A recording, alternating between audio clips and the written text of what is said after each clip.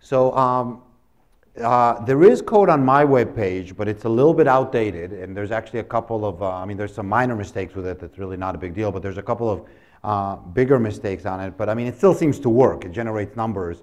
I mean, one of the things is the computation of the gradient there. It's missing a term, but it still seems to somehow work in the sense that it converges to what seems like, you know, reasonable numbers.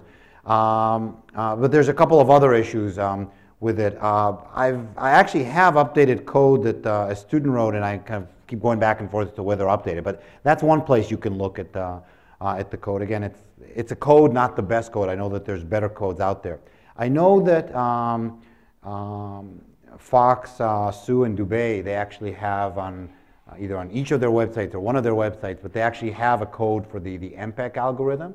And I believe that part of, because they have for their comparison, they might also have kind of the BLP nested fixed point algorithm. Actually, if you really care, I'm sure someone can actually, you know, Google them kind of during the talk, and I can update you later. But I'm pretty sure that there's actually, for sure, code of MPEC, and they might also have the nested fixed point. And my guess is that their code, I mean, it's updated. I mean, they've written it in the last couple of years, so it's probably more efficient and better than the code that I have.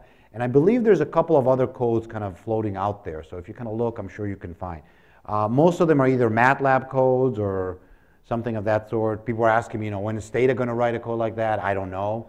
And I don't know if, well, I don't know if they'll ever do it, and if they do, how good it will be. But so there are things there. Now, they're usually for the kind of basic aggregate data stuff. If you want to add any of the micro moments, add, you know, some of the pricing stuff, I mean, you're going to have to do some of this programming yourself. And it's probably a good idea to do it anyway, not to just take, I know it's a little bit of a, this kind of entry cost, but it's probably kind of worth doing. But anyway, that's just in terms of code. Okay, in terms of the topic, so I think, you know, Ariel and I decided that the kind of each of our last lectures will be on kind of much more closer to the frontier and stuff that we're currently working on, or stuff that's more active. And I was really debating on, you know, combining some combination or some subset of 4 different topics, and at the end I decided I'm just going to talk about one of them, and even that I think I'm not sure I can fit in an hour and a half. And I'll just mention the other 3 briefly, just in terms of, I think these are directions that are active, and if you're kind of looking at explore ideas or things to look at. So the 3 that I'll mention that I'm not talking about are instruments, relaxing the discrete choice assumption, and flexible models.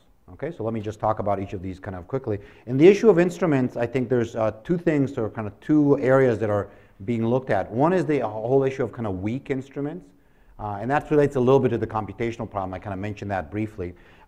Personally, I think, but again, I'm biased because it's, you know, it's my paper that I'm going to refer to, but personally, actually, I think exploring the whole issue of invalid instruments, or inference with invalid instruments, is an important issue, because, you know, as you saw when we got to talk about instruments, you know, you guys pushed me a little bit, you know, rightfully, and, you know, there's only so much that you can say. You say, well, you know, that's the best we can do. Yes, there's issues with them and stuff. So, so an alternative approach that I actually took in a paper that's just forthcoming now in the Review of Economic and Statistics, ReStat, with Adam Rosen, is to say, well, what happens if instead of having a moment in quality, we have a moment inequality? So we say there's an instrument Z, but it's actually correlated with the error term.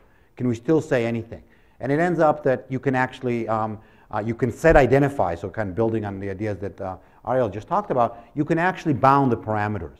And in some cases, the bounds can be reasonable. I mean, we haven't actually got to the point, maybe because we haven't employed a lot of instruments, we haven't got to the point we have a point estimate, but we actually get the intervals are what I think might be useful for some of the stuff that we looked. But we've only looked in the case, and even though we set up the model, the problem in general, we only looked at the linear case, which means we only looked at the logit models, and we literally actually used some of the serial numbers that I showed you earlier to say, let's go back and explore what if these prices in other cities are indeed correlated. So that's one area that I think we can actually do a lot of work with, whether it's kind of finding ways to find better instruments or working with these methods or something, an alternative. The other method, the other issue, or the second issue is the issue of looking at choices that are not discrete, either because we have multiple choices or because we have issues of a multiple plus a discrete choice and then a usage decision. So for example, Ariel kind of in the previous lecture, just briefly alluded to the issue of, let's say, if you look at air conditioning, right? So there's a decision, or appliances in general, which one do you take and then how much do you use it, right? So there's this kind of old paper by Dubin and McFadden in '84 in Econometrica, but in some sense that's kind of almost begging to be kind of, quote unquote, updated or kind of reused in this kind of new generation. Then there's other choice situations where we actually see people choosing more than one option, right? So we kind of know it's like, well, you choose one, but you could think, well, what would we do if we actually see people choosing, 3 options? Or what do we see if we see people choosing, a number of options to satisfy, let's say, a budget constraint? So, I have, $10, or, I have a cart that I want to fill if I'm going to a supermarket. I'm going to buy up until that's full, right? And it could be maybe full after 2 items, or it could be full after 10, right? So these are actually, I think, problems that, there has been some work on, but we could probably have more. And then finally, the issue of flexible demand, I think I just briefly alluded, right, to the results of Hale and Berry and Hale on identification of non-parametric models, which we probably, maybe could have actually spent more time actually going through the results. But I think a very interesting follow-up is not just identification, but then trying to connect this to estimation and talking to sort of, because as we saw, it's very important to try to get these flexible functional form and try to get, the right kind of demographics or the right kind of unobservables, but then also say, well, what's the distribution that we want to put on that? How important is that? How can we really try to really get more flexible functional forms to get at this? And I think that it's a ripe area, and I think different people have kind of been approaching it from different way. A lot of it using kind of more household level data. I know Stefan Holderlein's here. I mean, he's kind of done some work on this kind of with other data sets, but it's kind of prime for some of those ideas to actually come into this literature. Okay, so that's kind of a third area that I'm not going to be talking about, but one that we probably could have spent at least one lecture on. Instead, what I'm going to be talking about are issues of dynamic demand.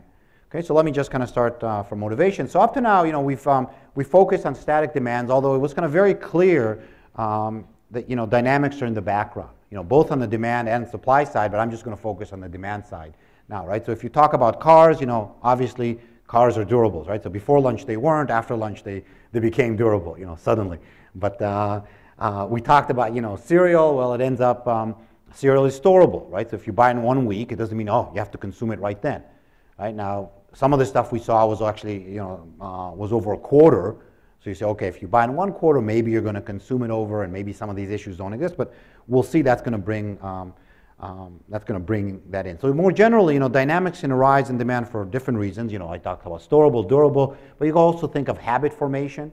It could be that what I purchased last time is going to impact what I do today, right? There's some sort of switching cost, right? If you're thinking of I don't know, which cell phone providers, or which telephone I use, or maybe I don't know, loyalty to an airline. I mean, you can give all these examples, right? So it's either the habit formation or switching cost. There might also be some learning, right, on the other end, where the new product is introduced. It takes a while until you actually learn the characteristics, right? In the model, we always assumed what they are almost instantaneously, and you want to maybe learn, you learn as they go along, right? So a new product is introduced. Maybe it takes a while for the consumers to actually figure that out, and that might be important if you're doing the welfare from a new product, right? It could also, it's not even clear which way it could go. Some products you might say they're not buying it because they haven't learned about it. Some product could be exactly the opposite. You maybe, for cheap products, I don't know, there's a new yogurt available on the shelf. Say, oh, let me try it, right? So there's this big jump initially, and then people try it and they don't like it, and it sort of goes down, right? So you have to be a little bit careful about these things when you're going to estimate demand and use that for, let's say, evaluating the welfare gains. So I'm going to focus today on storable and durable goods, and there's a lot of different ways that I could address this. What I'm going to try and really focus is on 3 things. One is to say, what happens to static estimates if dynamics are present? Okay, what goes wrong? Right, and I'm going to try to talk both in terms of, our estimates sort of biased in which direction, but also kind of think in terms of modeling, what parts of our model are missing, right? And I'll kind of try to point that out in different parts. Then I'll talk about various models of estimating dynamics, or the challenges of estimating dynamics and the way that the literature has tried to deal with it. I'll also talk a little bit about estimation with consumer and aggregate data. Here I'm not going to go to the level of detail that we've gone in the past, so I'll just quickly talk about some of the methods. But I won't really go to the level of detail that we've gone in kind of other lectures. I just don't have time. Okay, so that's this last point. Okay, so let me kind of, before going to the specific, let's just kind of mention, the challenges in estimating demand. So we've already seen this, right? Even when we talked about static demand, one of the key issues was this kind of too many product or too many parameters problem. Okay, too many products, too many parameters problem that we had to deal with. And the way in static models, the way we solved it is we basically took the products and projected them on a characteristic space. Right? So we said, okay, we start with J, where J is a large number, maybe 100, and projected them on, let's say, K characteristics, or K could be 5 to 10. In most cases, sometimes not even that. Actually, usually the challenge is to find enough meaningful characteristics, not the other way around. Okay? Now, for dynamics, if we want to do that, at least without kind of putting any more structure, that's still not enough, because now what we need to do is we need to keep track. Right? So if you say, I'll be much clearer about this in a second, but if you're thinking, I'm now going to make a decision, and my decision depends not just on today's characteristics, but also the future, I now have to form expectations, right, about all these characteristics of all the products, right, what they're going to be in the future. Right? So that's a lot of things to keep track of, right? And the most general thing is, right, even if, suppose I just have, price and one characteristic. Right? But I have a lot of products, I now have to sort of keep track of what's going to happen to these in the future, right? So I need a way to somehow reduce the state space. Now that's even, even harder, because that's going to be interacted with consumer attributes, because different consumer might care about, different things differently. Right? So when I kind of have to form kind of this this expectation about different things, it's going to be, it's not like I can just say, oh, let's just take, some sort of a single index. I have to kind of figure out how that's going to interact with the different consumer attributes. So it's really not practical, and I need to somehow reduce the dimensions. So I'm going to sort of show basically, I'm going to call it 2 different solutions. I'm going to talk about 3 different papers, essentially. 2 of them in storable goods and 1 in durable goods. One of the storable goods, one of the durable will take a very similar approach, different, but I'll try to kind of highlight how it's different, but a similar approach to it. And then there's another kind of this, you can see up there, kind of the simple demand model for storables, which actually is going to take a different approach to trying to simplify the problem. Okay? I don't think any of these is kind of the latest word on the topic, but that's kind of, or might be the latest word, but not the last word.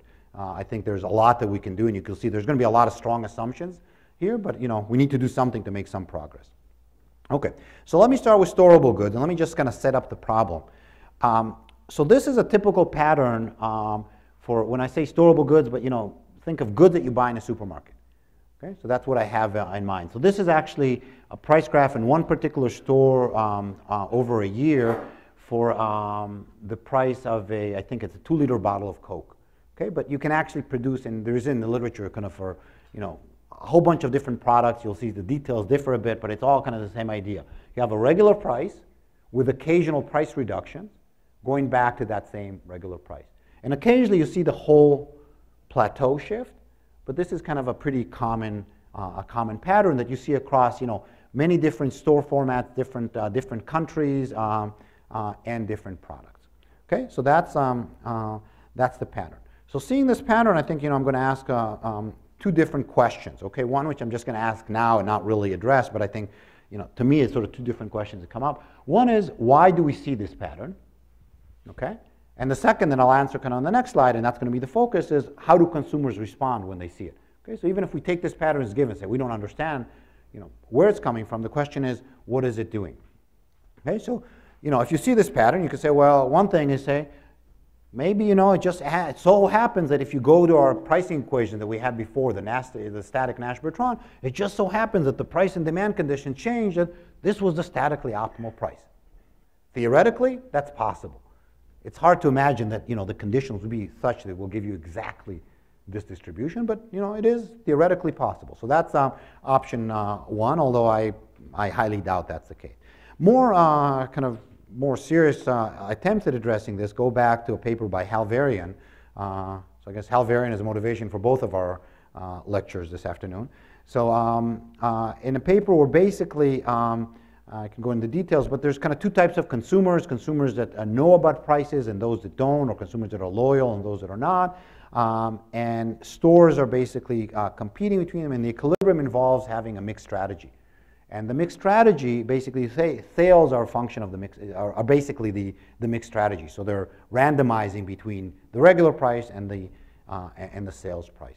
And there's, so there's some appeal to this theory. In particular, it actually gives you some randomness that we see in the sales, right? It maybe didn't look as random there, but at other theories it does look a little bit more random. But it has some problems.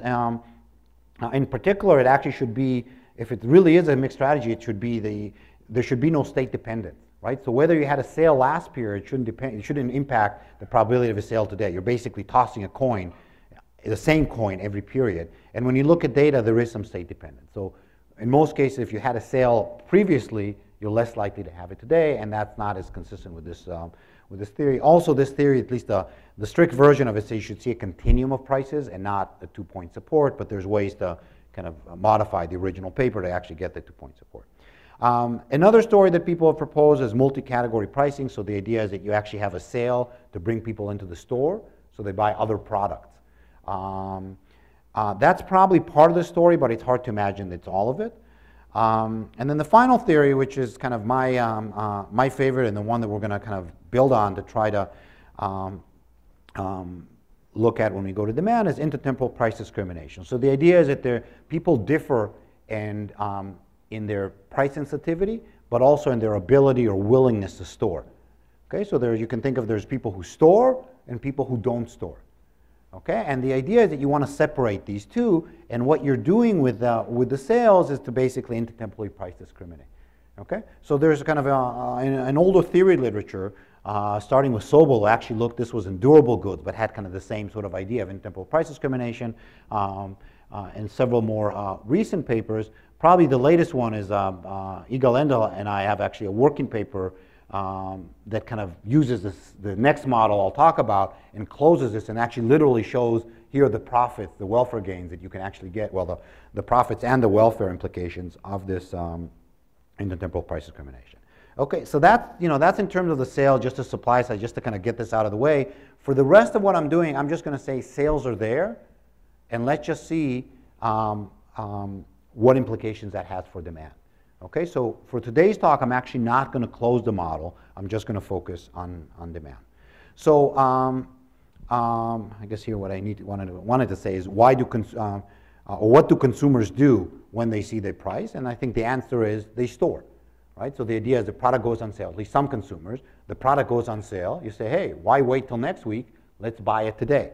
And there's a lot of different evidence here that I kind of talk about both in the economics literature and in the marketing literature, but instead of kind of surveying this kind of in a dry way, let me show you, I think, the one table that at least, for me kind of really, drove things home. Okay? So this is a table looking again at 2-liter bottles of Coke, and what we have here in each cell is the average units sold in a week. Right? So kind of average number of bottles sold in a week. I believe this is actually averaged over kind of several stores. And first, what we have in the different rows is we look at periods that are sales and those that are not sales. Okay, and how do I define those? Just go back, look at that picture. I think it was very clear what was sales and what wasn't sale. So if you look at kind of the margin there at the end, you can see once I have a sale, I sell significantly more than when I don't have a sale. Right? And even though, those sales were fairly large, but still, you look at the quantity that, how much it jumped up, it's almost tripled during periods of sales. So that in itself, it's, well, interesting to see that, economics work, people respond to price, but not surprising. What's interesting here is if I condition on what happened in the previous period, right? So I look here as to whether there was a sale in the previous period or was a sale or not, okay? And you can see already kind of here, if you look at the margin, you see that there's a fact, but this is actually conditioned also on today's factor. And you can see holding today's price or today's state constant, you can see that I sell less if there was a sale yesterday. Okay, and similarly, if this, this was no sale, and this is in the case of a sale. Okay, so there's actually a significant effect. So how much you sell on a sale, or how much quantity you sell during a sale, depends on whether there was a sale in the previous period or not. Okay? Now you might say, oh, you forgot, there's omitted variables, so this is Coke, but you say, well, what happens if actually Pepsi is omitted, and it's exactly kind of the opposite. So what happens is, you know, if in these periods, it's really just about Pepsi having a sale. That's what you're selling.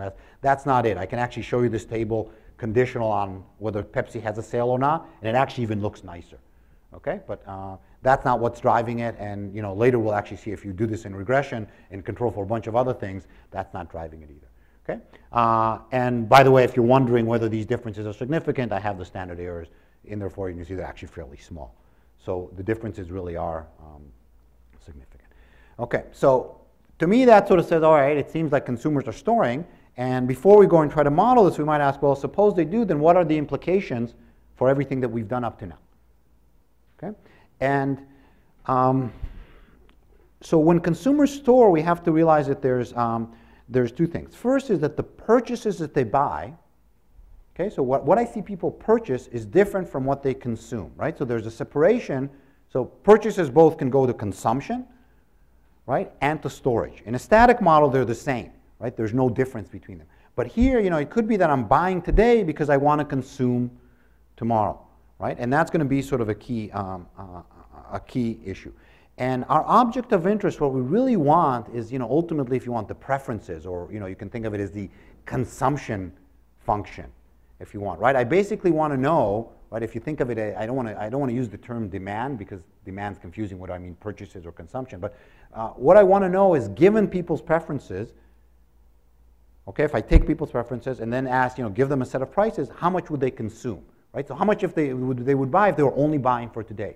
Because for most applications, that's real, or if we have that, we can then do different things. But for mostly what we care about, we want to know some long-run effects, right? So what we want to know is not necessarily the response to a one-week sale, right? If we're in marketing, we care about that. But in economics, I think we care more about long-run effects, right? So we say, what happens if now, you know, Coke merges with another producer of soft drinks, and you know, what would be their incentives to raise prices, okay? And what would be the long-run effect, right? So you might also say, if you see that pattern, you might want to say, you know, they're going to have more or less sales, but that's kind of a separate issue, right? If we just look at a kind of static supply model, right, it's a different type of incentive.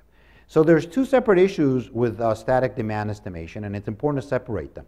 One is just a pure econometric bias, right? And you might sort of say, well, there's some omitted variable that's maybe correlated with my price sensitivity, okay? But I think more important than that, I actually think thinking about this as an econometric bias in some sense is not the right way. Really, what we want to think about that there's a difference between short-run and long-run response, right? So even if there's no bias, even if we have no econometric bias, that we're getting the right coefficients, we want to separate between how consumers are going to respond if there's just a temporary reduction to price versus a long-run reduction to price, right? It changes, you know, we change the price for a long time. And the static model can't really give us that separation. And in most applications, I said, we really care about the long-run response. And so the problem, I think, you know, with static estimates is it combines these two, right? In some sense, what it gives us is, it's not even clear, it's not really giving us not short-run or long-run. Okay?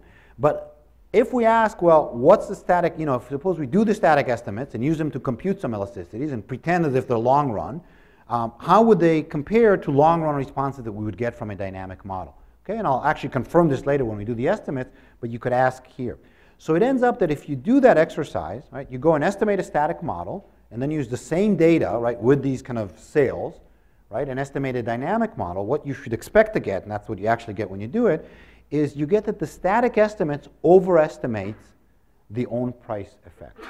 Okay, so you're going to get sort of that people respond more to price, are more price sensitive from the static estimates than what you would get from a long-run dynamics. And the intuition for that, I think, is pretty simple. What we saw there is we saw that there's a huge response to sale, right? Sales kind of really spike up. Quantity sold spikes up during sales. Now, the static model attributes that to people are very price sensitive. You give them 20 cents less and they're going to buy a lot more. The dynamic model realizes that a lot of that is really just people buying today for tomorrow's consumption. And if you basically reduce that price permanently, right, kept at that level permanently, that effect wouldn't be there. Right? So it could actually be the situation where maybe people are not price sensitive at all, right? In the sense that if you reduce by 20%, they're not going to increase their consumption. Okay? You can imagine some goods that, you know, I don't know, think of laundry detergent. You might say, you know, people say have to do the laundry. It's not like they're going to do less laundry if you actually reduce the price. Okay? But you still get this big response to sales. Right? So that's kind of the own price effect. What's interestingly is that the cross price effects actually tend to be underestimated. Okay, so static demand estimates, and actually what we found in a lot of the papers, that's actually a bigger effect than the own price effect. And that's one that, it's actually, when we first found it, we were a little bit kind of puzzled by it, and we almost thought it was a mistake, but the more you think of it, it kind of makes sense. And a lot of the terms I use here might make more sense later once you see it in the model. But basically what happens when you can store, right? So think of demand for Coke, right? Where the alternative is Pepsi.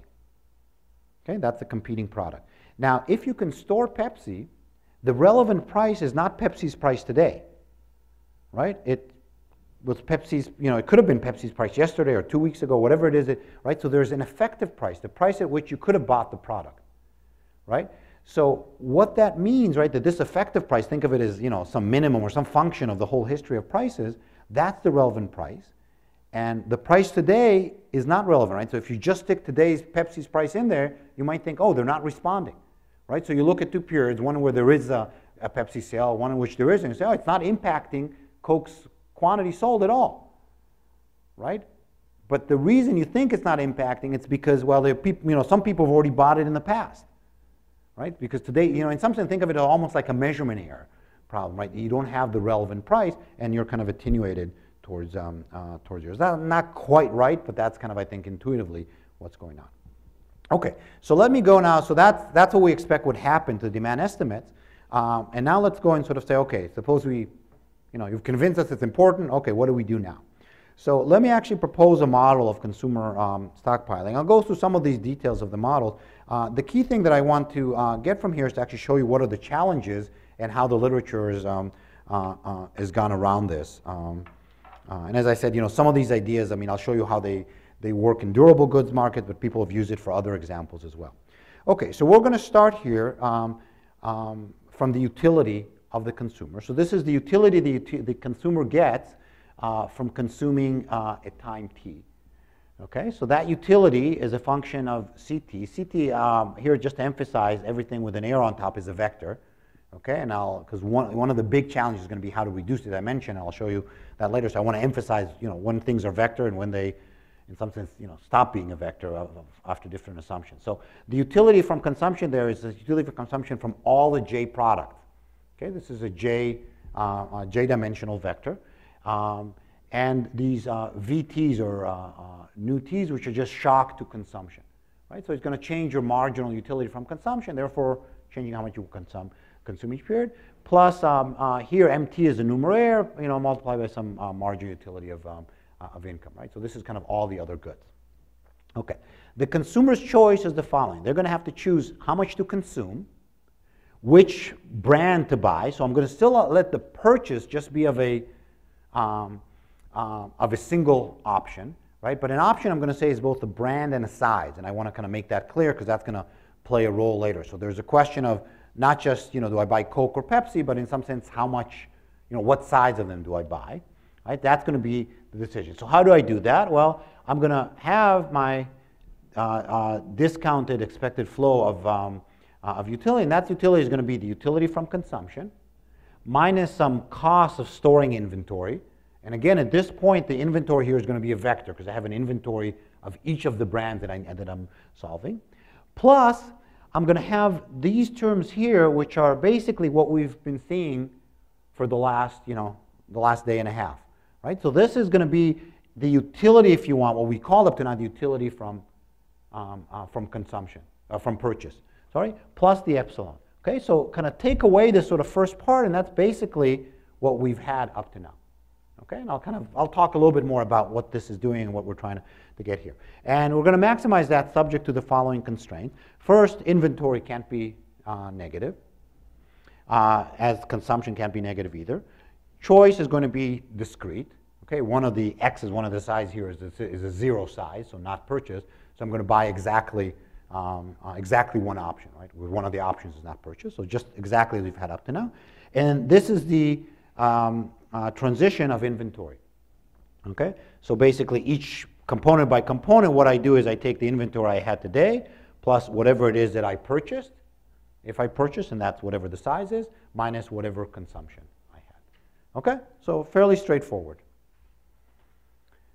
Okay, in terms of the stochastic structure, so there's basically three components I need to tell you about. One is this epsilon, right? So it's going to be just like we've always assumed, it's going to be an IID extreme, extreme value type 1. Okay, so just kind of the logit error term. Second is these consumption, these shocks to consumption. And I'm going to assume that you're just going to assume that they're IID over time and across consumers. Both of these, by the way, we can relax if you want, the epsilons or these V's to be correlated in principle, but it becomes a computational nightmare. Okay, so from a practical point of view, relaxing these, I mean, we can maybe do it a little bit, but not much more than that. Okay, the final component, I'm going to assume that prices and advertising are going to follow a first-order Markov process. So I think there are two assumptions here. One is the fact that it's a first-order process.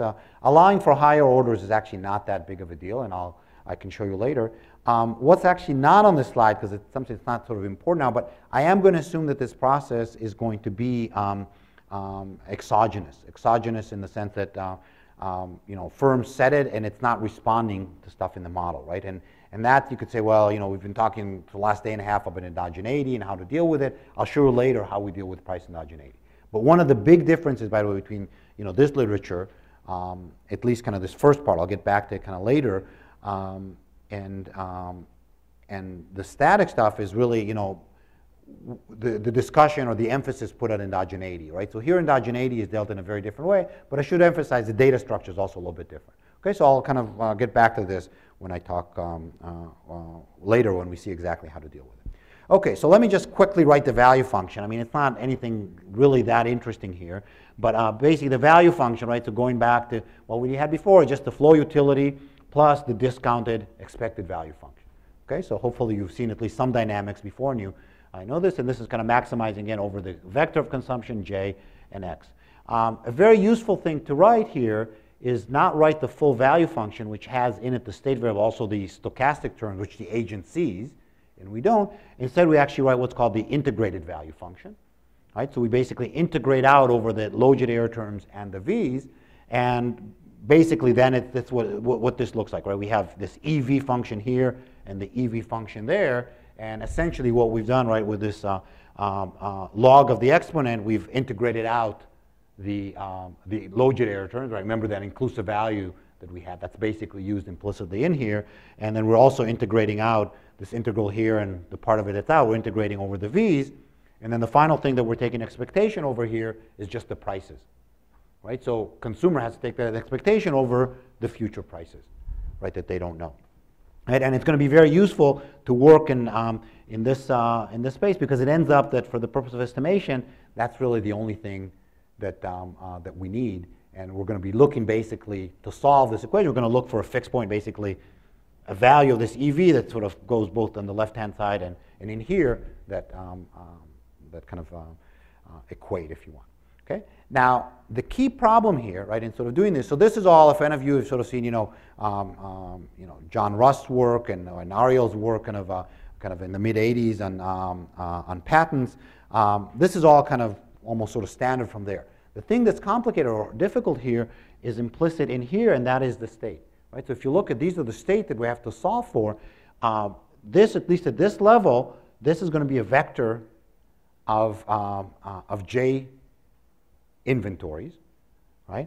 And prices here, and potentially anything. I just assume prices are the only thing that's evolving, but if advertising or characteristics or anything like that's evolving, that's going to be in here as well. And prices, again, it's a whole vector.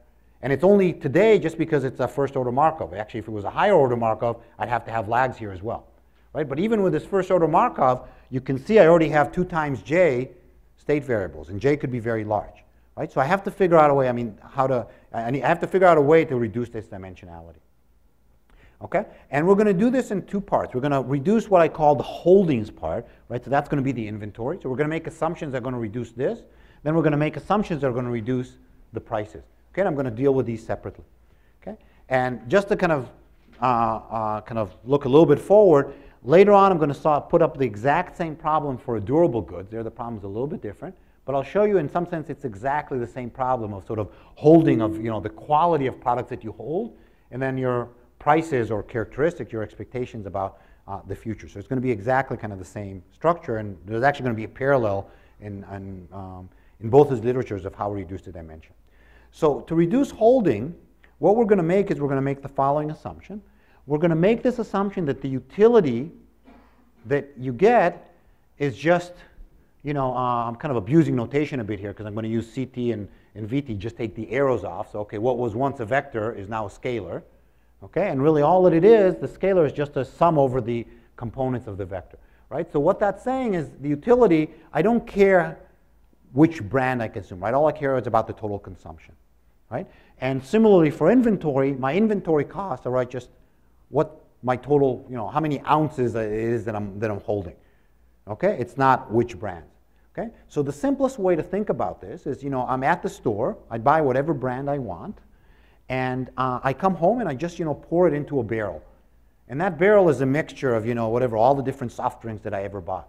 Right? And at that point it becomes colorless, right? I can't actually tell them apart. I'm going to store them together and I'm going to consume them together. Right? So remember, if I go back to this here, and that's an important point, right? We have this component here. That's the usual thing that we had in a discrete choice model. So there is going to be differentiation here. Right? These are, if you want, kind of all the x's. Really what we're going to do for the application. These are going to be advertising, and that's going to be price. And so that's going to be kind of all the differentiation, but it's all going to be at the time of purchase. Okay? So at the time of purchase, I really care if I buy Tide or Cheer, if I'm looking at the laundry detergent. But when I get home, suddenly I don't care. Right? It all goes together. Right? So and seemingly you could sort of think, well, how you could have put these two things together?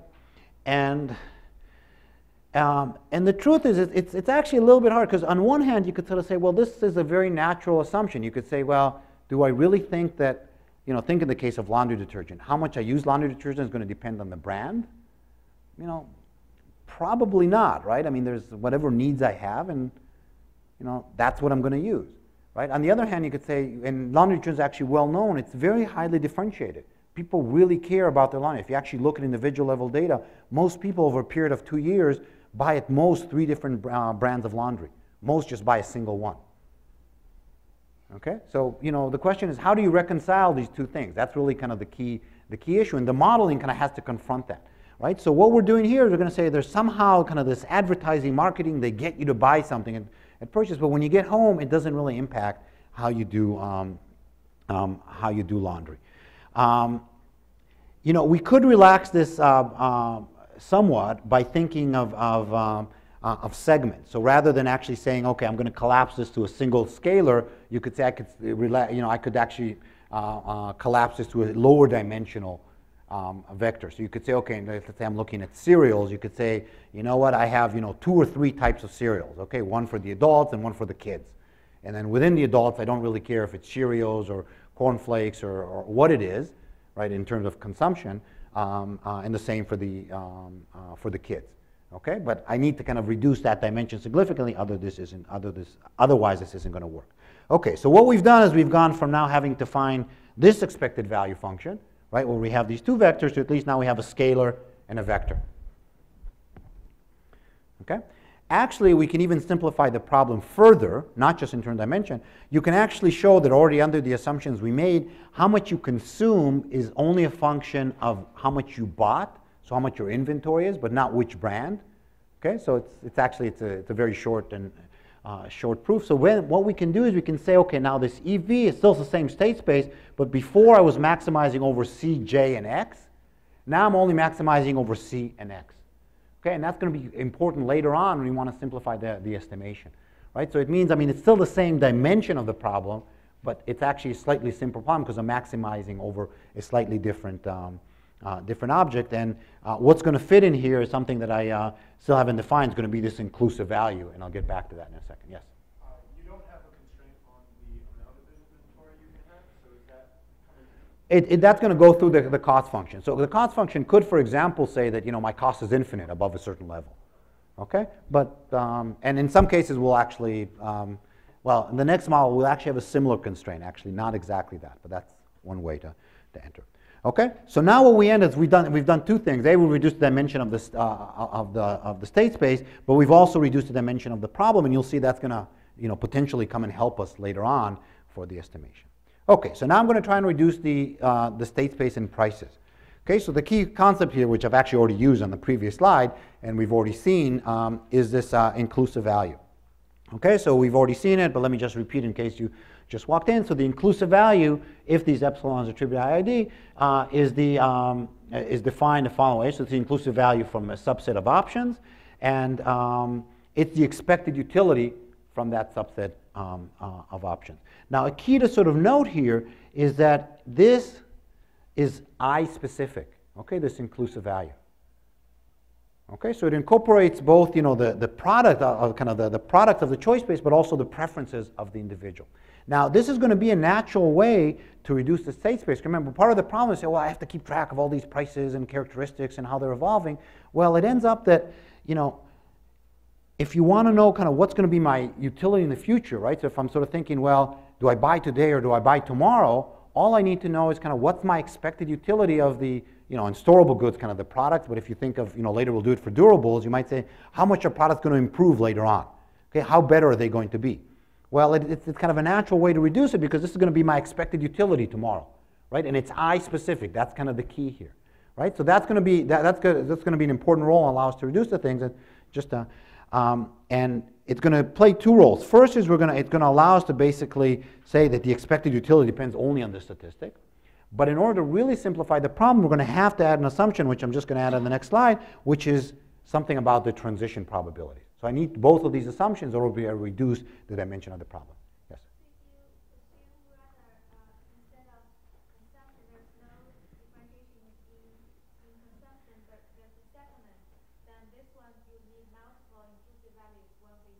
Yes? Yes, yes, absolutely right. Yes, so if there's segments, you're absolutely right. What I would need, so you'll see in a second, I haven't actually told you how I'm going to do this, but that's exactly what I would need. Right, at least in terms of the dimension. Okay? For the consumption part, you can't really have any of the characteristics to any consumption. We can. Sorry, I'm just looking here. I thought I actually had a discussion here. Did I skip it or? Cannot depend on characteristics.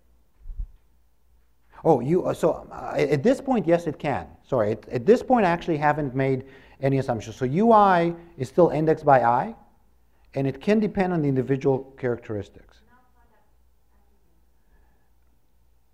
Not product attributes. Now, if I think that there's one potential product that's, attribute that's important, I could maybe try to kind of pull it out, right?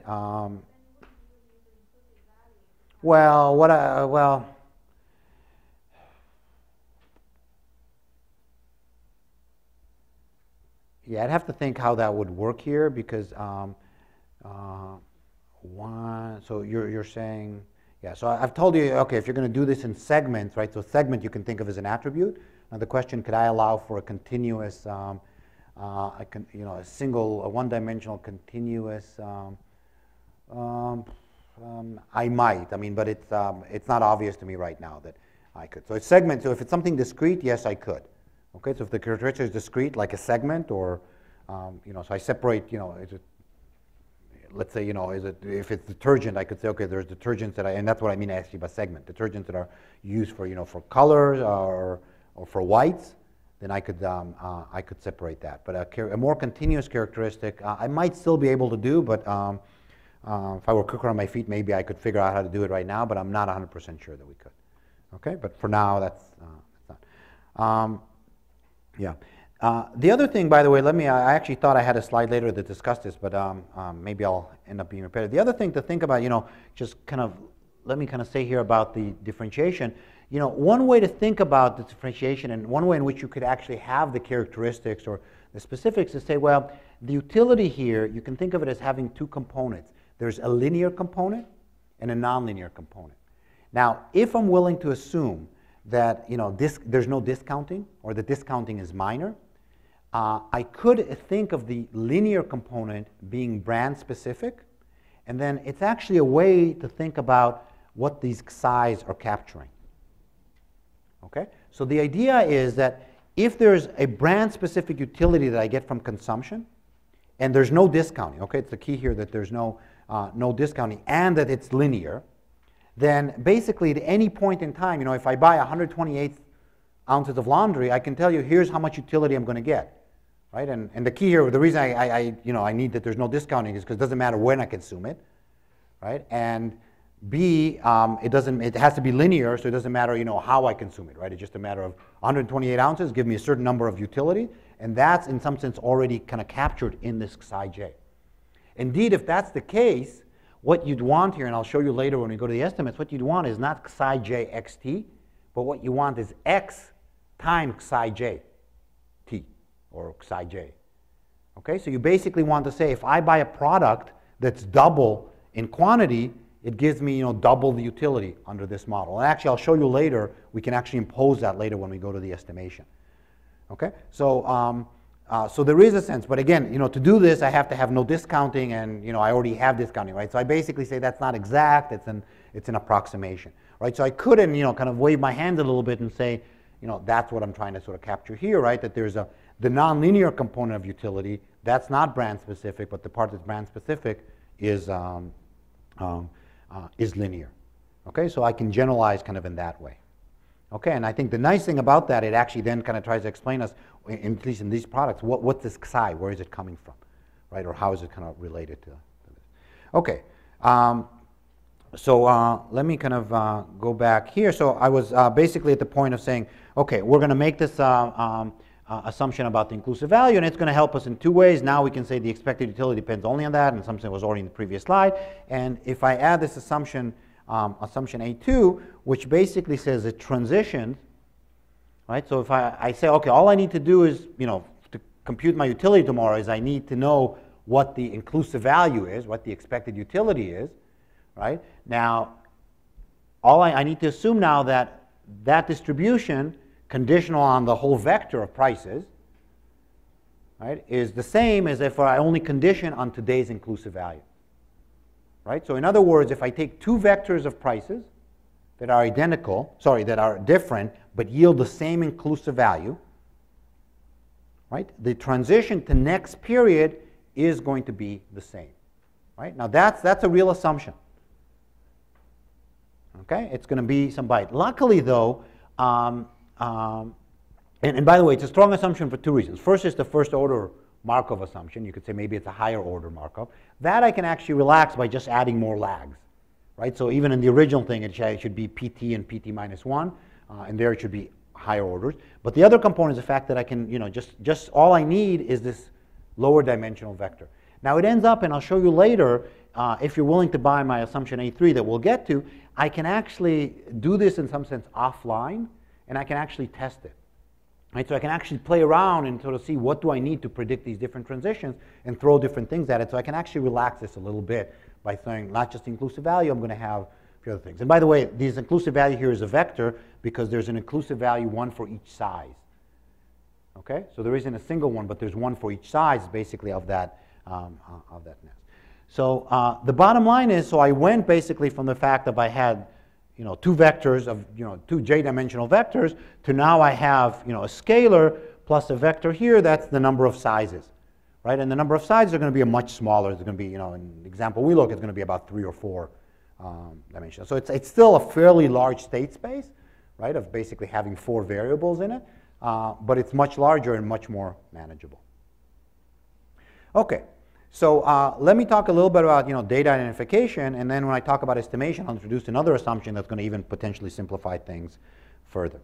So the data that we're going to work with is consumer level data. So it's a little bit actually similar to the home scan data, although it's actually a different type of data. So it's consumers that are followed over time. The advantage of this data is you also have the store level data with it. You can actually match up with prices. But again, these are kind of scanner data that people kind of tell you everything that they buy. I'm not going to say a lot about identification. I will say that there's no formal proof. We think, we're sort of formally identified, but, we actually haven't sat down and kind of worked through the details. Informally, the way you can think about this is that what the parameters are identified from, and here it's really key to have the individual level parameters, is basically from the sequence of purchases. So for example, suppose I see two households that buy, and I see them over a certain period of time, and they buy the total quantity, the same total quantity. Okay? But suppose that the average duration between purchases is different. Okay, so suppose, let's just, for sake of argument, assume that they buy very regular intervals. One of them buys, every 2 weeks, and one buys every 6 weeks. And this is, the key here is to hold the total quantity constant, right? So what I can infer from that is that the first household that buys every 2 weeks has, a higher storage cost, right? So that's basically what's going to identify the storage cost, right? Is that you want, if the average, holding the quantity constant, looking at the average duration between purchases. Okay? Similarly, what's going to identify the utility function, that's going to be, again, in a similar exercise, looking not at the average duration, but at the variation in duration. So again, it can make kind of a similar argument. Okay? Now, all of this, again, I know it's sort of very hand-wavy, but that's basically the idea behind it. Let me just say a word about price endogeneity, because we've talked so much about it. Basically, what we're going to assume here is really this psi j xt, right? This kind of unobserved component of the brand is going to be xj, or psi jx, right? So the idea is that we're going to pick it up with a fixed effect.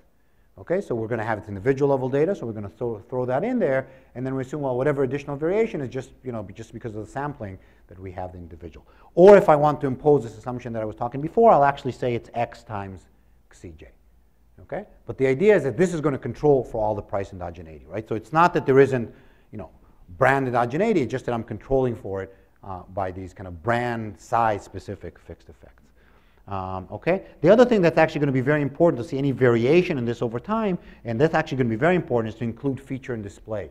So feature and display, for those of you, this is going to be scanner data, so those of you who don't know, most scanner data have some measure of whether the product was either featured in those little bulletins that you get home, okay, or was it displayed differently in the store.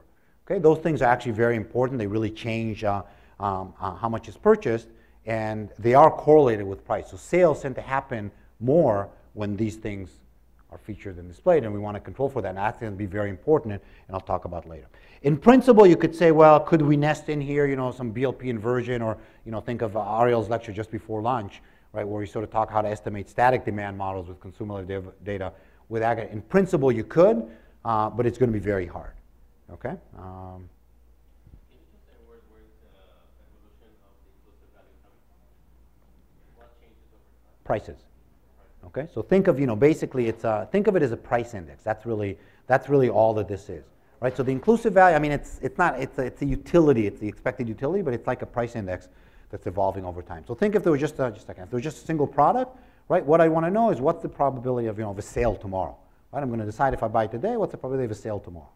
That's what this is. Does that suggest that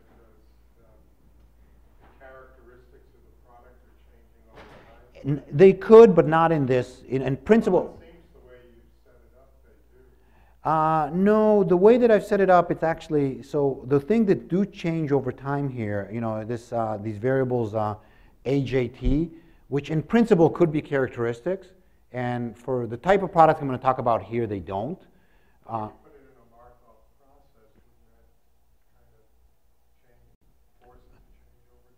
No.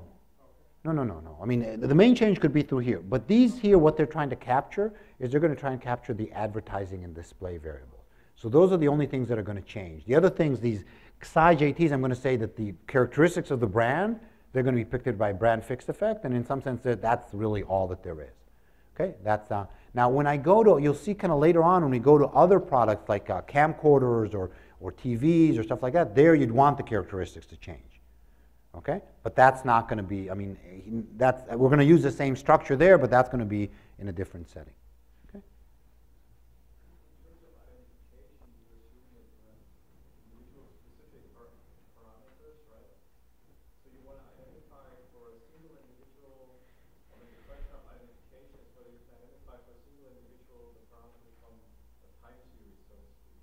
But you could also think that, you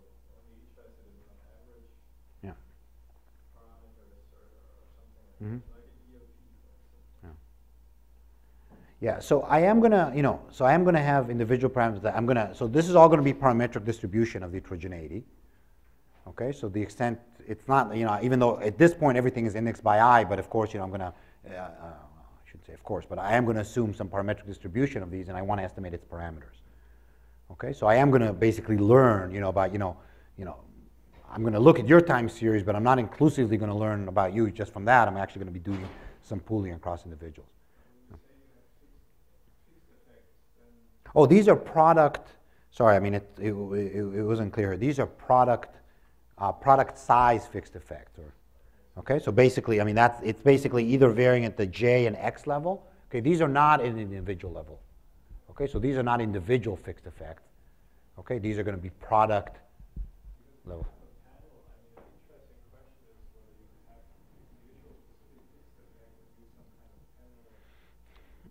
Well, I for sure need a very long panel, and I'm not sure that's long enough. I don't know. The truth is, I mean, I find this hard enough to do, but yeah, I'll wait here while you do it. I might be waiting for a while. So how are we going to estimate the model? So this is, I'm just going to kind of sketch it out, but hopefully you've seen enough of these to kind of at least get the flavor of it. So we're going to follow what John Russ has sort of labeled as the nested algorithm, and it's very similar to the ideas that we've done, although kind of at a different approach. So there's going to be a search over parameters, and within it there's going to be kind of a procedure that's nest, right? Just like in BLP, we search over parameters with an inversion inside. The only thing is here, it's not going to be an inversion. We're just going to solve a dynamic programming problem. So the idea is I'm going to guess the value of the parameters. For that, I'm going to solve a dynamic program. What does it mean? I'm going to look basically for a fixed point in that Bellman equation that I had up there, right? So I'm going to say the EV that's on the left has to equal to the EV that's inside the integral, right? I'm going to basically look for a way to solve that. And there's various computational methods of how I do that I'm not going to be talking about at all. And then I'm going to basically, search for a parameter that maximizes the likelihood of the data that does that. Okay, that's the original sort of Rust thing. The truth is we probably should have done this. This is kind of building up, on comments that Ariel made earlier. We probably could have done this within like a method of moments instead of a likelihood framework, but it just kind of set it up originally as a like. So that's the original Rust idea. We actually have to deal with two potential issues. One is the fact that one of our policy variables and one of our state variables are actually unobserved. Because remember, we choose consumption. We don't actually see consumption in the data. Inventory was a state variable. I don't actually see inventory. The way we're going to sort of deal with that is we're basically going to say we're going to start with initial values, initial guess for inventory, and then solve the model. And then given the model, you could actually say, well, what's the optimal consumption? Use that to update. And then basically kind of create a sequence if you want, right? So as part of the procedure, we're basically saying, okay, what's the optimal prediction of the model, and we're going to use that to update the state variable. And this is all conditional on a guess, right? Now, one way you say, well, how do I know that initial guess? Well, we tried a bunch of things to deal with this. Initially, what we said, we'll just start a guess and we'll let the model run for a few periods and not use those initial periods for estimation, and then kind of only use following periods. And we do that at the end, and we try different guesses. It ends up actually, the initial guess doesn't really matter that much once you let it run for a few periods. Because basically what happens is very quickly, in some sense, the model kind of takes you, because consumption is endogenous, takes you to where it wants to be, right? So it basically, if you start with an inventory that's too high, it basically, you have this very high consumption, right? So you can think of it as just basically you're throwing, I don't know, laundry detergent down the drain, right, to kind of bring it to reasonable levels. If you're starting for too low, you just need kind of to get a few purchases until you build up an inventory that's reasonable. So it really didn't matter what, as long as it was in reasonable levels, what initial inventory we started, the results really weren't sensitive to that. Okay, there's alternative things you could do. Recently, there's this kind of EM algorithm that Arcidiacono and Miller proposed, could be tried to use here, although I don't know that anyone's actually done that. Okay, the final simplification we're going to do, this still is actually quite a complicated model to estimate, especially if you want to have rich and a lot of parameters in it. So what we're going to do is we're going to try and split the likelihood. Okay, so the likelihood, what we're going to try to predict is which brand you choose and then which size you're going to choose. Okay, so which brand of detergent, and think of it, size here, I'm going to think of which box, but you can also think of how many boxes, right? Because it could be that basically that's the dimension which long you're storing. But we're going to think of it as which size, because in the data we're going to look at, that's going to be the key. And so we're going to split, and I'll show you in a second what the justification. We're going to split it into 3 steps estimation. The first is going to be a static conditional logit. Okay, so it's going to be a logit kind of at the individual level data with all the demographics and everything in there, right? So it's kind of the type of logit that Ariel showed us kind of when he was looking at the micro BLP, right? It's at the micro level with all the demographics in there, and it's going to be conditional on a given size. So basically what I'm going to look at is I'm going to look what size you bought, okay? And in that size I'm going to say now you're only considering options of that size. Okay, and I'll show you in a second how I justify that, okay, but I'm just telling you now what we do, right? So I'm going to estimate that conditional logit, right? So I'm going to look at what you bought, and then I'm just going to look at which brand you bought conditional on the size. You only consider options of that size, okay? That's going to be first step, and it's going to end up that I'm going to be able to estimate almost all the parameters that way, right? Kind of the advertising and display and all these fixed effects and everything that way. Then I'm going to use that to estimate this inclusive value. Okay, that's what I need to compute, right? I need all these kind of parameters to compute that. And then I can estimate the transitions. Okay, and this is done, right? This is static, right? It's very easy to do. I did it in Stata. This, again, I can actually, once I compute these inclusive values, again, I can actually do outside. And this is where I can explore to say, okay, you don't like this particular restriction that I have. I can throw, you know, higher order lags in here to see if they help predict. I can actually try to add more variables in it. And it ends up actually they had very little predictive power. But it's actually very simple to add those, at least kind of as an exploration. And then finally, I'm going to do this dynamic problem that I showed you. But this is where what I'm going to do, the dynamic problem is only going to be at the choice of the size. So it's whether you purchase or not, and then what size you purchase. So it's not which brand, but just the quantity decision. Okay? So that's what we're going to try to do here. Now, I think this actually captures a very intuitive idea in which you think that the dynamics, the really important dimension is how much you buy, and the brand dynamics, at least in this problem, the brand, that's not really a dynamic decision. Okay, I'll now formally show you what we need to assume beyond what we've already assumed for this to work, and it's the following. We basically have to put restrictions on the unobserved heterogeneity, right? So basically we have to assume that the distribution of these alpha i's and beta i's, right, these are all these parameters of the utility, right? Think of the random coefficients, right? In the utility, we're going to have to assume that their distribution is the same whether I condition on the size purchased or not, right? Or in other ways, what I want is to say that which size I purchase does not give me any information about the distribution of these random coefficients, right? Because if it does, I have a selection problem. Right? So the simplest way to deal with this is to say there are no random coefficients, right? It's basically all observed demographics, right? There are none of, kind of using, Ariel's notation, there are all these z's and none of these news, or, using my notation, the demographics that are observed and none of the unobserved stuff. But remember, I can actually have a very rich model, and in principle, in some of what we do, and this actually goes back to your question, in principle, what we're going to do is we're actually going to have household brand fixed effects. Okay, and we're going to allude to some idea that we have a long enough panel that we can actually estimate that. Okay, so and we can do that because we've kind of made this assumption. Yes.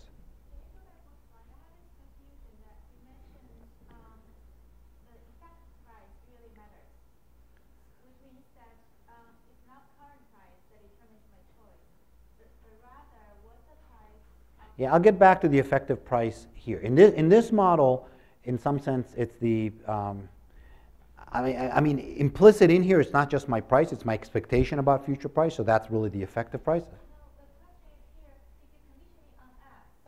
All right.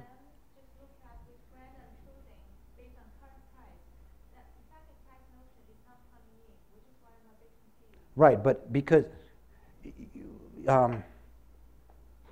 let me ask you kind of to put that aside. I mean, I can talk to you about, later, but the key here issue is the fact that the dynamics are going to enter in this step. So the effective price, or, the dynamic price, where it's going to matter, it's going to matter for how much I choose. But it ends up that, if you buy my assumptions, that basically the conditional on the size. So now you've decided I'm going to buy, 50 ounces of detergent, okay? Or I'm going to buy, 24 rolls of toilet paper.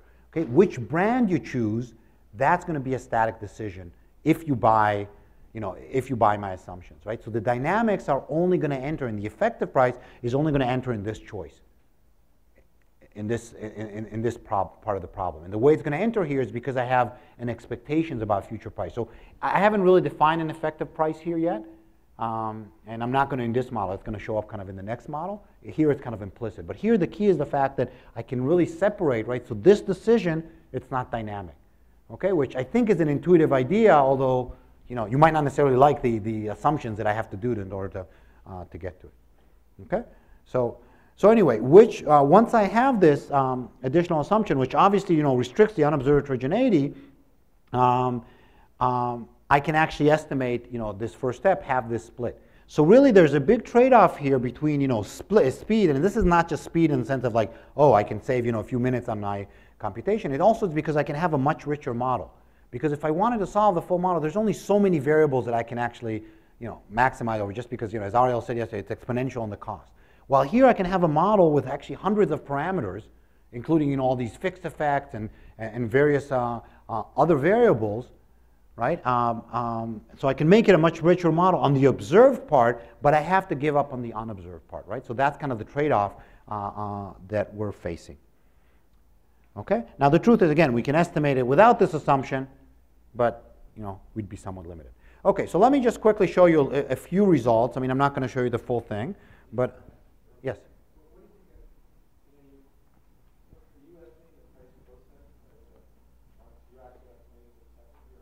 I am estimating it separately. That's actually the one slide I didn't put in here. I mean, it's a bit hard to say as kind of what it looks like. I mean, I can tell you, I forget exactly, like, so if I look, each of these inclusive values, I'm going to have, 4 of these I forget, 3 or 4 for each of the sizes. And so I regress each one of them on the other. Remember, the inclusive values are going to be individual specific. The process, I'm going to do some pooling across. I'm going to divide the household based on their characteristics to like 6 different bins, depending on whether they live in an urban area, suburban area, and on their sizes. So I'm going to have a different process for each of these. So it's about 50, 60 households per each of these. So just regressing that, just a linear regression of, the inclusive value tomorrow as a function of the inclusive values today, those 3 or 4, I get an R-square of about 60, 70%. We tried throwing in additional lags adds very little explanatory power. Okay.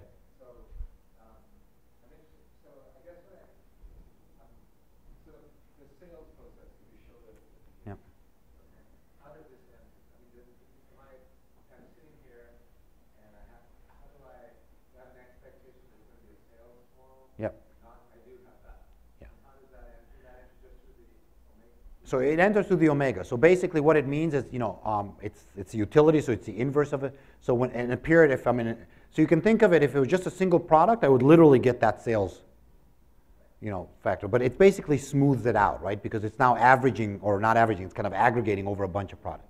Right, so it's basically, if you think, I mean, I didn't actually, you don't see it as much in the time series, but you basically, the time series you see is that it's, there's periods when nothing's on sale, and then there's periods, when something else on sale, and if it actually ends up that, let's say it's not your products on sale, a product you don't care about, so your omega isn't going to go up. But if it's a product that, let's say Bob does care about, it will go up. So it's basically a smooth version of that, that sale. That's the way that I think of it. It's not really a price, it's a utility index, right? Because I never converted it to dollars, but that's really what it's trying to see. It's trying to tell you what's your expected utility tomorrow, right, from this whole bundle of goods. Yes? The inclusive value here is so it's very useful in showing when the static is going to go wrong. But if you move this to, say, like a merger policy or something, like one look at prices, yeah, the closing model, you get the sense then that this is really going to go, that it's no longer going to be useful sort of mechanically, however. Let me show you what I agree with you that, there is going to be an issue. So I think a big issue of using all of this, forget for a second the estimation, is the fact that if we want to use this for mergers, so I told you, oh, here's the bias and demand estimates, but in some sense, if I'm going to plug this into like a first order condition coming out of a static pricing, you say, well, that doesn't make sense, right? So in some sense, I need to solve the dynamic supply. So that's exactly our motivation in this, what I call the simple demand model. So I'm going to get to that next. Okay, but you're absolutely right in the sense that it's, I'll show you some, the next slide is going to be about biases, but, and I'm going to tell you what that does if you were to do merger analysis, but it's merger analysis in a static framework, and you say, well, why should I do static here? But, okay, I'll get to that in just a second. I mean, it's a very good question. Okay, so let me just show you here. This is the first step of the estimation. This is the conditional, which brand I choose conditional on size. And remember, because it's a static, I mean, I can throw, the kitchen sink into this, really. I mean, it's really, the restriction now is the data, it's not the computation. So I'll just build up gradually and try to show you. So here we just ran, this is essentially just price, and you get, a certain price coefficient. Now what we're going to add is brand dummy variables. Okay, so once again, this whole issue that, once you go to individual level data, there's still some endogeneity, and you want to control for brand, and you see it goes in the way that we expect. The price coefficient doubles in absolute value. Okay. The thing that we do next, though, is we actually are going to put feature and display in here, still with brand dummies. Okay? And now the price coefficient actually goes down. Actually, interestingly, it ends up going down to exactly where the, not the OLS, its maximum likelihood was, so without actually these additional controls. And the reason this happens, right, it's a little bit counterintuitive, but it's something that we forgot that actually, endogeneity can push you in different ways. Really, what happens here is whenever there's a sale, they also promote it a lot. And the question is it coming from the price reduction or is it coming from the advertising effect? And to do that, you need to control to basically say, okay, I want to look at the cases where there was only a price reduction without advertising, right? And once you do that, you actually get a lower response, right? When I didn't control for it, everything was loaded on price. But it ends up that once you control for it, and this is where it's important because, if we wanted to actually do this in a dynamic model, so other people have proposed, similar problems for this, or similar models for this where they didn't do the split, but they couldn't actually add, for example, feature and display. And it ends up, that's going to be almost more important than everything else that we do. Okay, and it's kind of intuitive, right? It makes a lot of sense that, if advertising is correlated, you want to separate the advertising effect from the price effect. Okay, so that's going to be important. The rest of these columns, they kind of explore various things like adding demographics, and you see, these next columns do. Now what I'm going to try to do, these were brand dummy variables just at the brand level. Now I'm going to start interacting them with individual characteristics, right? Going back actually to your question of heterogeneity. So first I just look at interacted with demographics. I forget what demographics we put in here, and you see that doesn't do much in terms of the coefficients that we care about, but of course, there will be heterogeneity here. Next, we're going to try and actually interact it with size to get at this effect of things, and you can see the effect here, and then we kind of do a whole bunch of basically, we get to the point where we're looking at brand household dummy variable.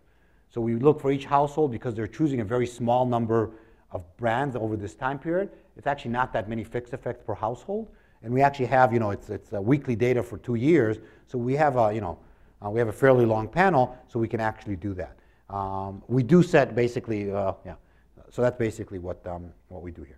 From here, we compute the inclusive value, and then we estimate this process, which I probably should have shown you and kind of shown you what it looks like, but it basically looks like a smooth version of that, the prices. So you don't get as much of a, the sale or the jumps, but there is kind of that sort of similar pattern of things evolving over time. So let me just show you one set of numbers here. It's actually, I cut and paste this table and kind of realized it comes out funny. So what this table shows you, this is the ratio of the short run elasticity, or not short run, the elasticity is computed from the static model, right? If I basically just did like the same things I did in the previous table, okay, but now included all the choices and got a price coefficient from that, divided by the long run elasticity that you get from the dynamic model. Okay, and what we have here is it's for 128 ounces of laundry detergent over different brands. And here, what's cut off in the different columns, again, are different sizes and different brands.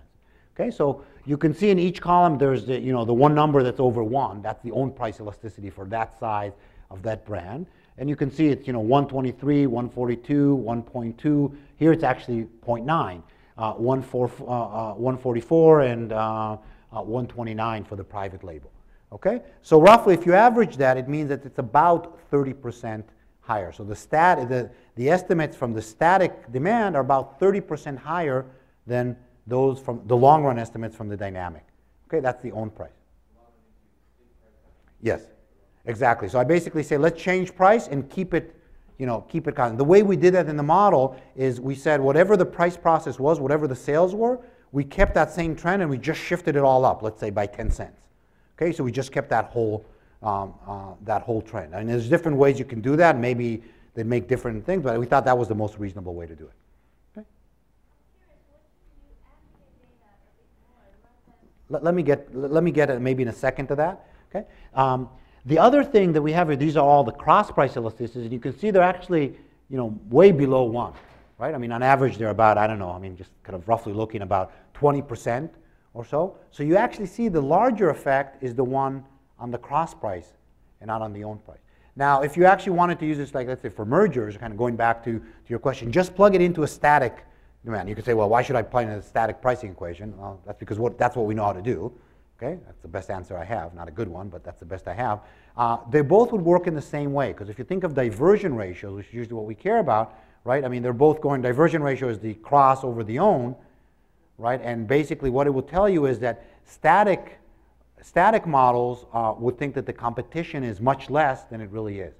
In principle, and really the only cross that's actually higher, by the way, I didn't emphasize, is the outside good. And it sort of makes sense, right? Because people aren't buying that frequently, right? They typically buy every 5 or 6 weeks, right? So there's fairly high substitution in the static model to it.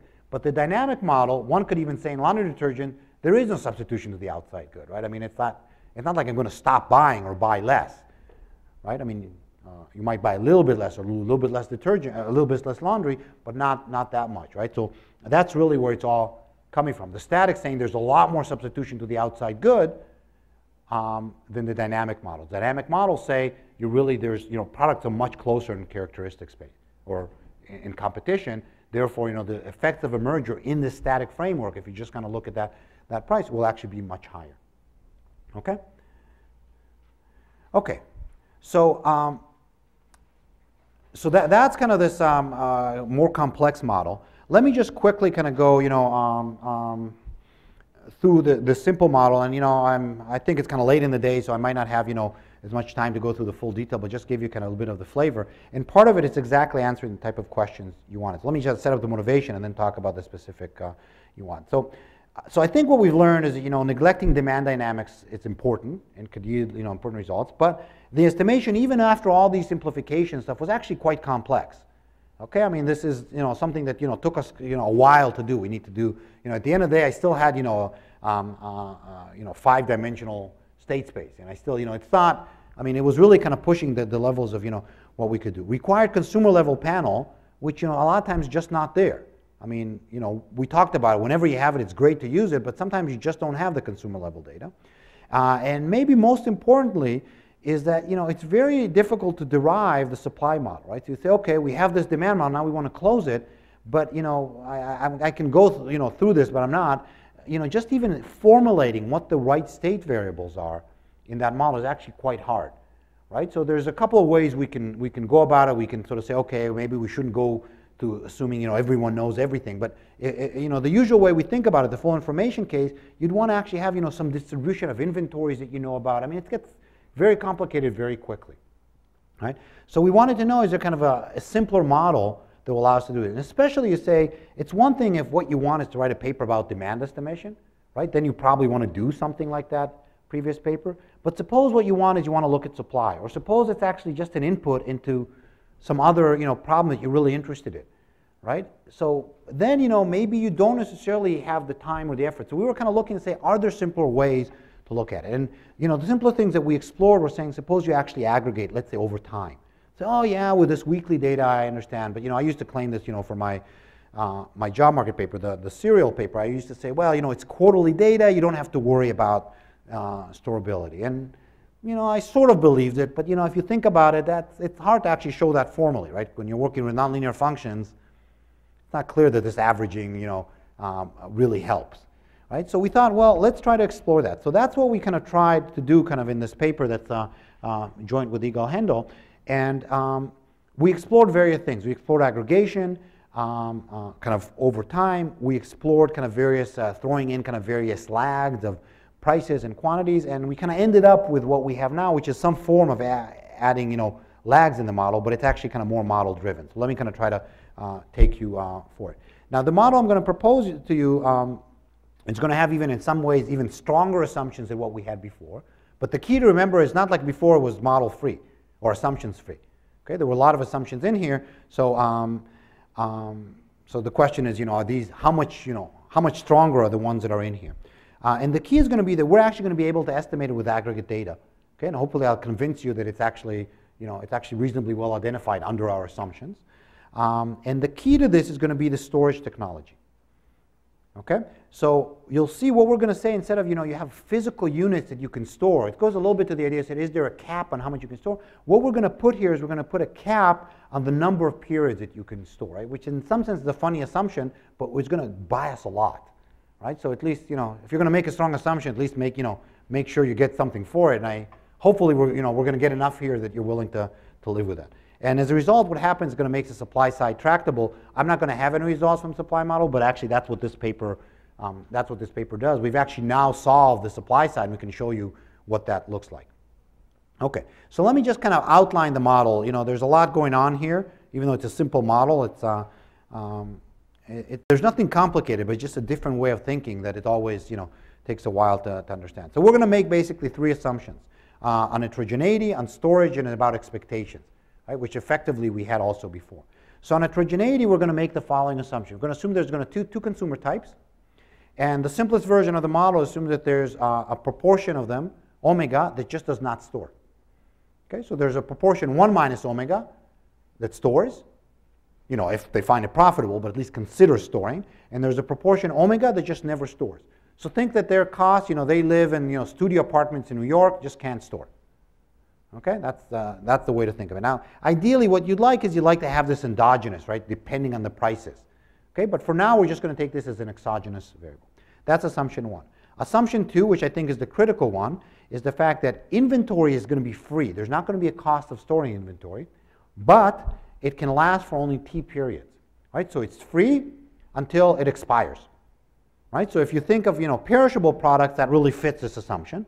Right? But we're going to make this assumption for Coke that has a shelf life of, I don't know, 2-3 years. Okay, not as long as Twinkies, but longer than what we're going to have here. Right? But we're going to make this assumption that it's only going to store, and T here is going to be for a lot of our work is just is going to be 1, right? So 1 period. So you can buy today, and you have to consume it tomorrow. We can extend it for longer T's, but at some point it actually becomes non-tractable. Okay, so it's a very strong assumption. If there's one that you should object to, it's this one.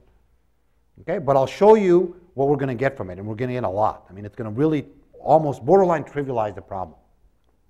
And then the third is we're going to make an assumption about expectation. The simplest one I'm going to work with is about it's for perfect foresight of future prices. I can also work with rational expectations. Model, it gets a little bit more complicated, okay, but it's still workable.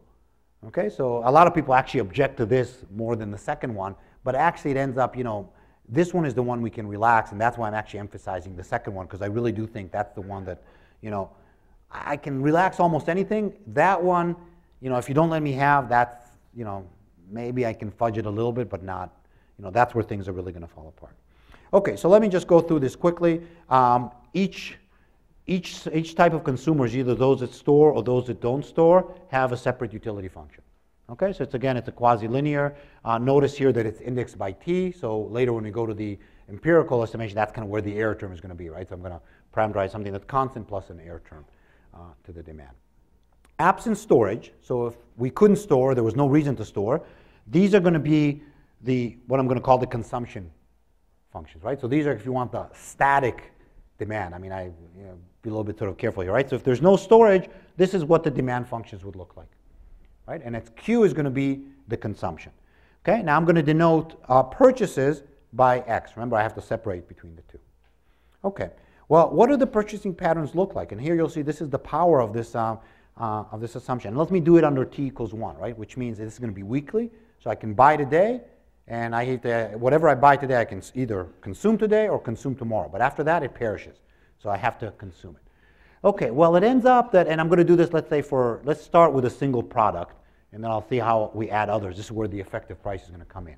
So with a single product, I basically have 4 states, that I'm going to denote, SS, NN, NS, and NS and SN. There's a typo there, where the first letter refers to whether there was a sale or not yesterday. So N is no sale, S is sale. And the second one is to whether there was today, right? So this is no sale yesterday, no sale today. Okay, so what am I going to purchase? So the non-stores, they're always just going to purchase, the kind of the static demand, right? That's easy. But how about the stores? Well, the stores, they basically, in each period, they're thinking, do I buy for today? And do I buy for tomorrow? And in each of these states, that's going to be different. So let's start with these two states where there was no sale yesterday. Well, in both those periods, I'm going to buy for today. Okay? So that's this component. Okay? In this case, there's no sale today, so I'm only going to buy for today. No need to buy for tomorrow because there's no sale. Why should I buy? Okay? Similarly, here in this state, there's a sale today, so I'm going to buy for tomorrow. Okay, now, we have in this model, there's perfect foresight, so you might ask, well, if I know there's a sale tomorrow, why don't I wait till tomorrow? So we're just going to add, if you want, a tiny little bit of noise or a tiebreaker, because I'm indifferent, and I'm going to say, well, if there's a sale today, even if I expect that there's a sale tomorrow, I still buy today, just on the off chance that maybe I can't make it to the store. Okay, so so in both of these periods, or both of these states, I'm going to buy for today. In this state, I'm also going to buy for tomorrow. Okay? How about the states where there was a sale yesterday? Well, if there was a sale yesterday, I already bought for today, so I don't need to buy for today. That's these two zeros. Okay? If it's not a sale today, I'm not going to buy at all, because I'm not going to buy for tomorrow. If there is a sale today, I will buy for tomorrow. Okay? So that's kind of the consumption, think of it, of Coke. How does the price of Pepsi enter into here? Well, here what I have is the effective price, and this goes back, and the effective price of Pepsi is basically the minimum of Pepsi's price yesterday and Pepsi's price today, or Pepsi at T minus 1 and T. And note that the effective price is a little bit different in both of these cases.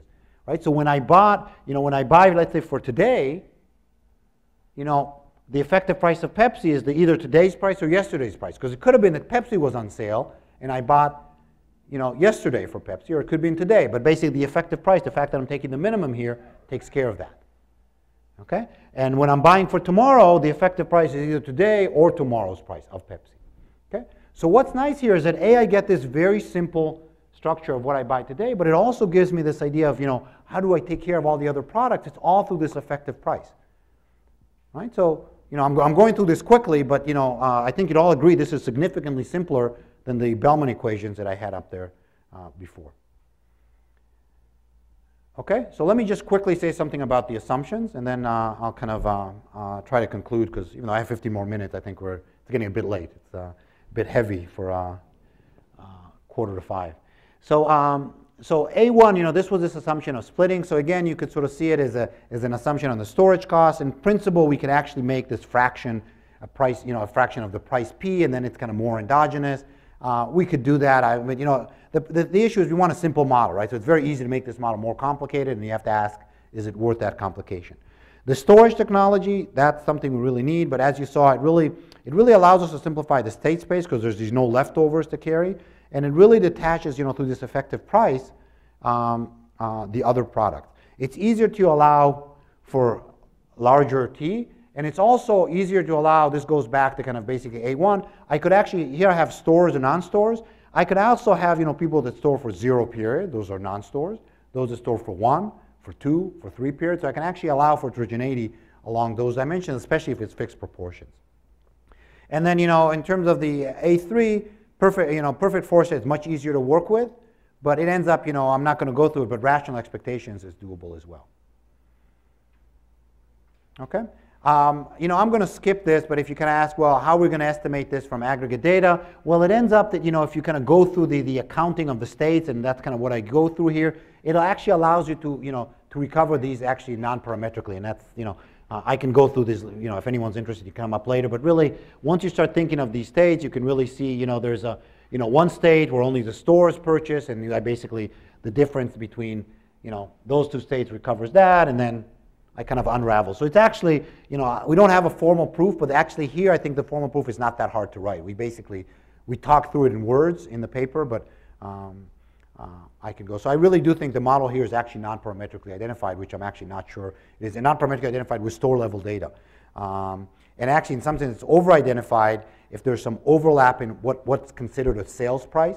So it's kind of a subtlety I don't want to go into, but there's actually different prices can be sales or not depending on what your expectation is about the future. And in that range, actually, the model is even over-identified.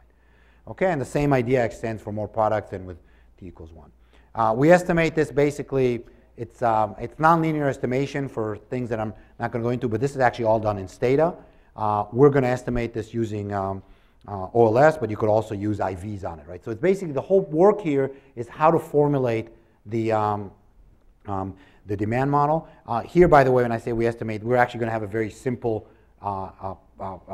demand model in product space, right? So it's just going to be kind of a log linear demand model of just, you know, Coke and the price of Pepsi and of Coke, Pepsi, and the generic brand. But we could, in principle, we're actually working on this, extending this to a BLP framework, but we're not going to do this.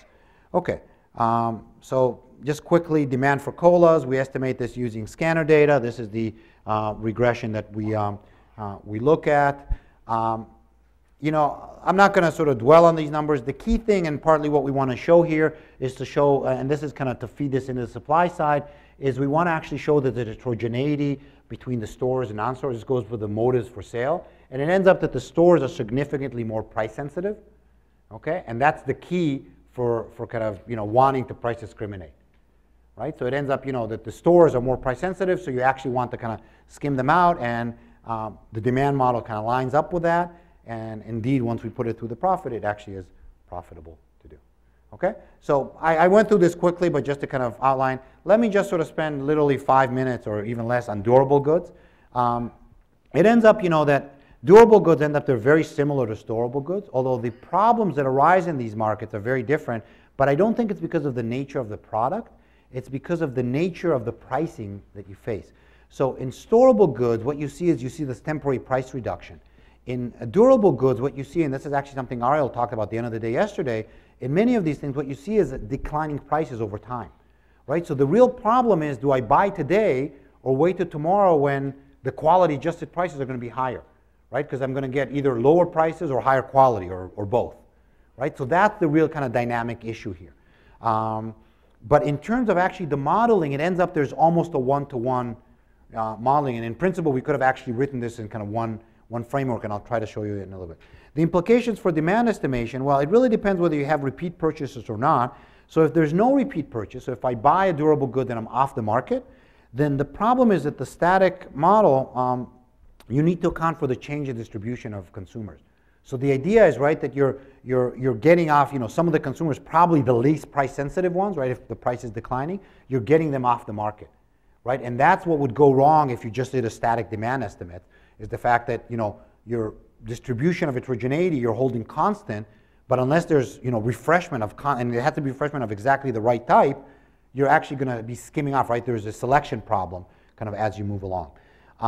The other thing that you're missing in the static model is the option value of waiting, right? So you're missing that because, you know, you might not be buying today because you say, oh, you know what, I'll wait for tomorrow, and the static model has no way of capturing that. With repeated purchase, so if basically what you're saying is consumers buy and then they're back on the market, you're not, you know, it's still the distribution stays constant, but what you're not accounting for is, again, this, you know, expectations, but maybe more importantly is the fact that the outside good is changing, right? So what could happen is, you know, think of a new car. You could say, well, I'm on the market every year for a new car, but, you know, my outside option, if I just bought a new car, is pretty high, right? So you have to give me a really good, you know, either a really great option, or really good price to get me to drop that, right? And that's kind of missed in the kind of static models that we have, okay? What are the examples? So, you know, I'm going to skip this, but you can actually, and this is a simple example where you say there's just a, you know, uniform willingness to pay, and you kind of, you know, prices just decline in a kind of uniform way along this, and static demand, there's just constant, you know, you're basically selling, you know, constant number of units all the time, and you think, well, you don't care about price, but in reality, you do. So let me just skip that.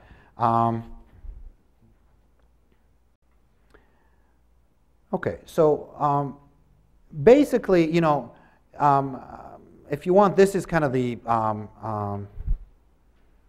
you know, the problem that you have here. And let me just sort of see, it's basically, the whole issue is the fact that, you know, your outside option is changing, right? Because that's what you purchased last time, and that's kind of the main thing that's changing. It ends up that in terms of reducing the state space, you can do the same type of things that we did before. The key difference here is that here, when you do this inclusive value, you actually have to define what I'm calling the dynamic inclusive value. So what I mean by that is the dynamic inclusive, right, before it was just a price index, right, just basically the utility. Now, in order to, with repeat purchase for this to work, you need to also include the expected value, right? So now it's not just a price index, it actually has an endogenous component of the consumer's decision problem, right? So even though you could say, oh, it's the same type of assumption about the inclusive value, it's actually I think it's actually a much stronger assumption, because before we were just making an assumption about the supply side, the evolution of the supply side. Here, built into this inclusive value is some dynamic behavior of the consumer. Okay, but you know, if you're willing to buy that, the restrictions are actually kind of similar. Yes? You know, I wonder if it's worse here with the supply side, because now it really is not the same thing in the sense that the producers would want to try to gain the lease over time. So it seems like there'd be no... Yeah, I mean, you could, I'm happy to buy that, you know, because I've worked on the storable side, but I actually, just for fairness, I think, you know, we have a similar problem with storable, because they might want to game it as well and put product on sale and coordinate and stuff, so. Yeah, but I agree. But the main thing that kind of, you know, that I think differs here is the fact that this inclusive value also included the optimal behavior of the consumer, and then you kind of think, well, what does it mean to now sort of assume it evolves in certain, according to some exogenous process like we did before?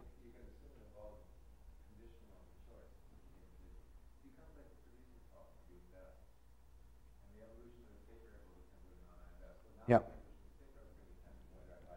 Yeah. Yeah.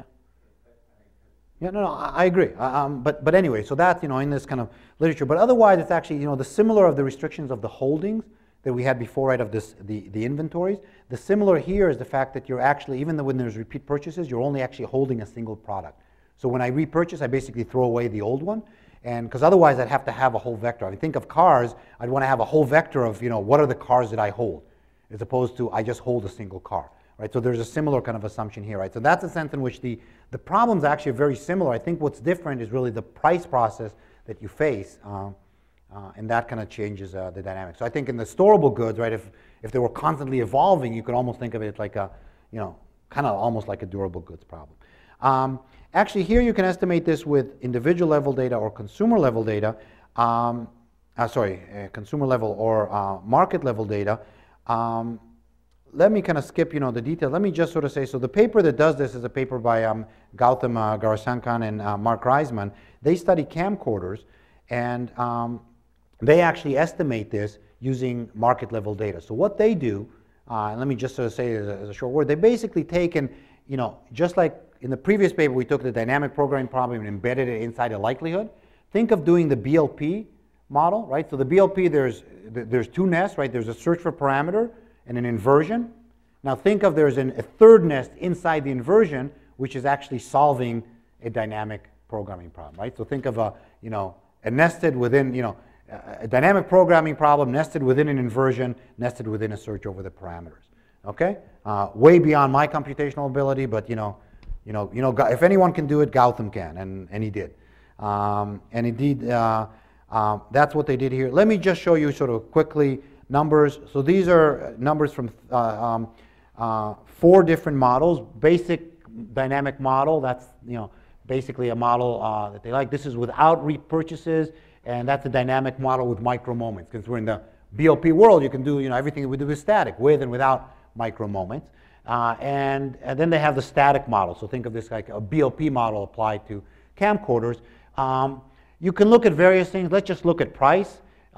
You can see the effect of price is non-significant in the static world, becomes much more significant, or becomes significant in their base model, actually even slightly more significant when they add the micro moment. So once again, the same lesson that we saw before, the micro moments kind of really help you with getting precision, because it's actually, they don't change the point estimate as much, but the standard error goes down by, you know, it's about a quarter of what it is. And that's kind of a similar pattern that you go throughout all of this.